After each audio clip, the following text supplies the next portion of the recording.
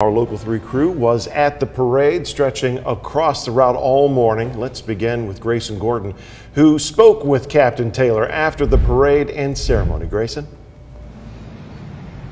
Captain Taylor is the sixth recipient here in the Chattanooga area. He's from Signal Mountain. The Department of Defense officially recognizes 32 recipients from Tennessee before Captain Taylor. From our area are Sequatchie County's Raylan Cooley, Charles Coolidge of Signal Mountain, Ray Duke of Whitwell, and Paul Huff of Cleveland. World War II hero Desmond Doss lived in Collegedale and Dade County, Georgia for many years. Today is about Captain Taylor, who received this high level of honor from his historic actions.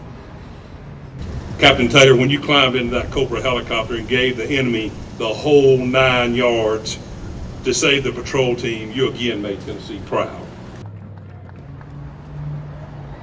We've had a Tennessee resident receive a Medal of Honor in every conflict since its creation back in 1861.